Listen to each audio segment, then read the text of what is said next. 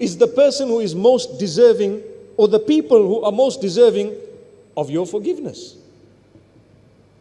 Who do you think they are? Who do you think they are?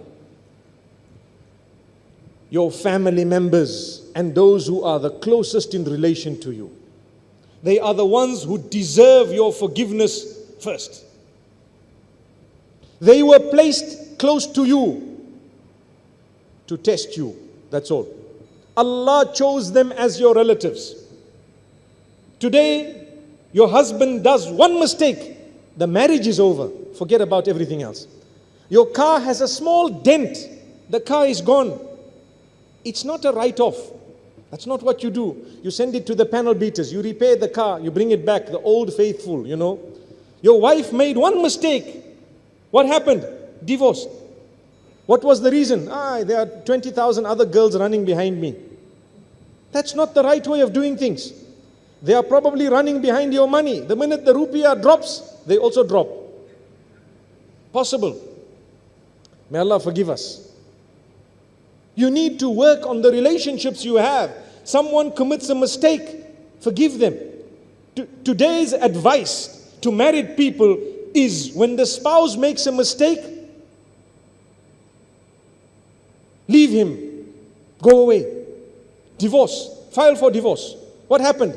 Oh, something minor, something major, so what?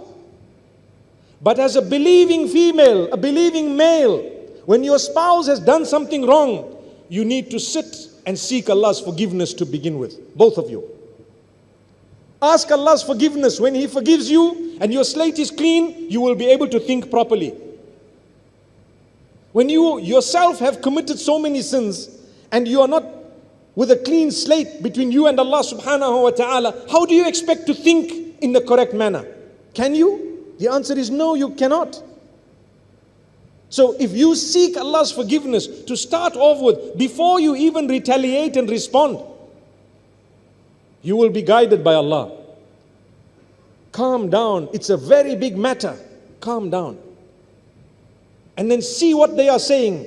If they show a speck of remorse, you need to extend your hand, the hand of mercy.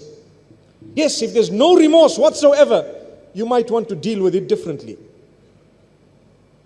But if there is a speck of remorse, who from amongst us does not make mistakes? If that was the case, every one of us, without exception, would be divorced. May Allah subhanahu wa ta'ala help us. So save your marriage. Help your children by forgiving your spouse. Download our mobile applications or register on our official website to get access to exclusive content. Links given in description of video.